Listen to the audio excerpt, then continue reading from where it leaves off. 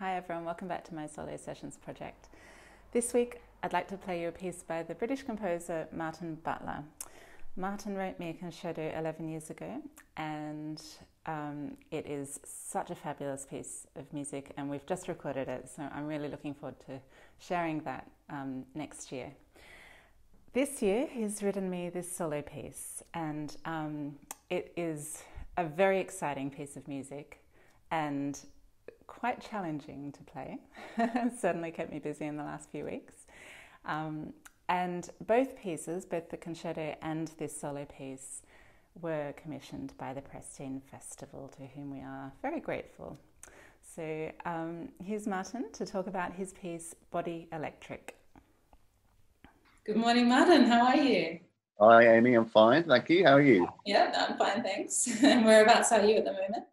So I'm sitting in my living room in the Hove, and about 2 minutes from the seafront. It's a beautiful day here, and I might go for a little walk along the front later on when we're done.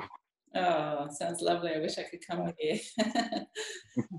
Well, thank you for writing this amazing piece. It is technically incredible and very challenging to play, but I feel like we've kind of moved on from working together with the concerto, and it's becoming a really lovely thing for us to be working together on different pieces of music. So thank you so much.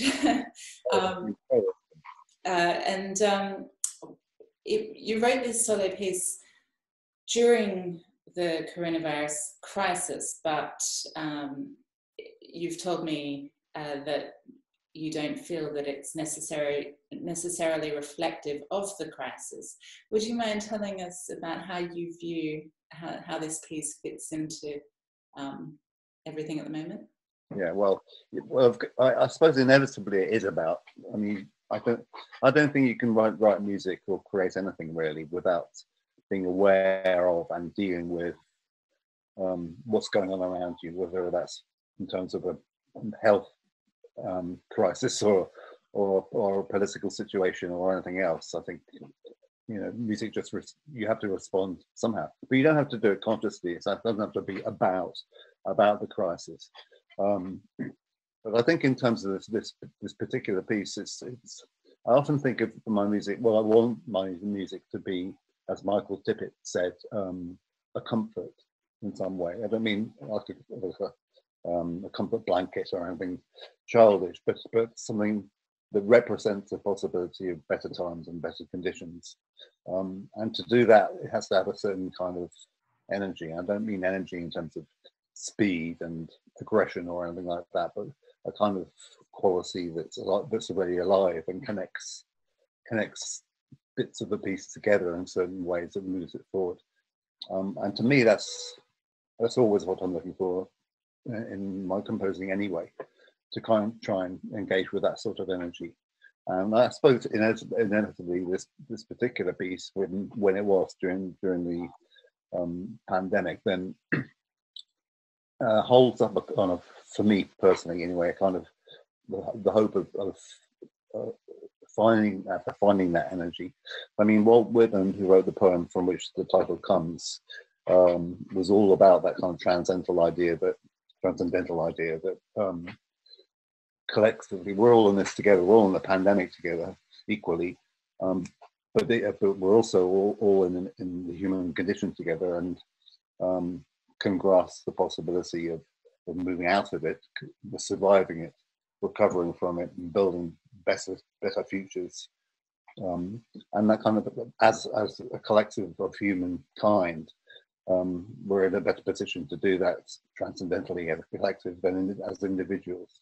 I love that idea. That's very Walt Whitman, middle of the 19th century. I mean, he's using the word electric, which is practically was not coined at that time. It was like almost the first time it was used in a literary sense. But it's a very powerful word even now, where it's so all pervasive. And then electricity is a force, an energy that holds us together. I mean, we have electricity in us. We're partly made of electricity, and that's the way our neural networks work. And Whitman was the sort of person who believed that connects us in a very fundamental way.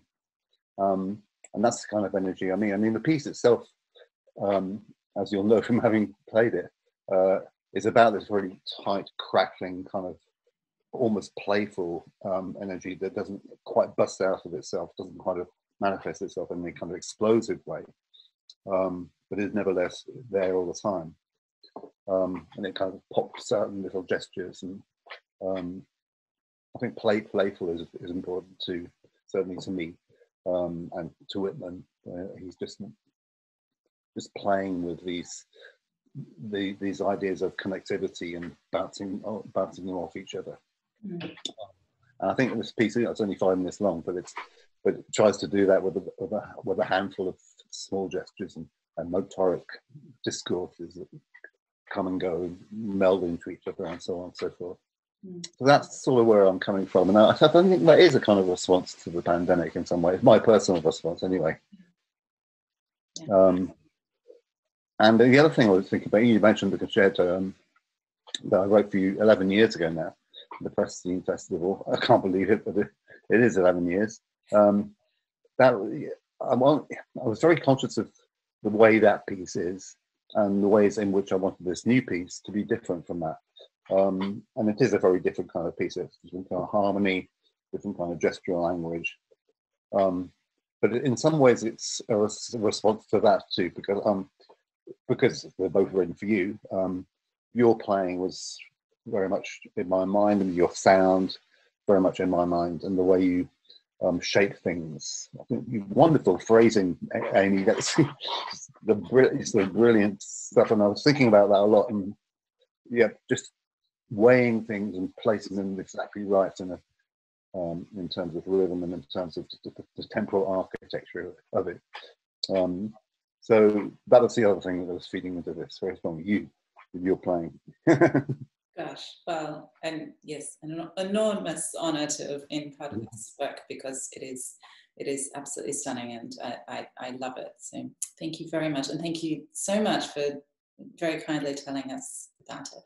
No, it's a real pleasure.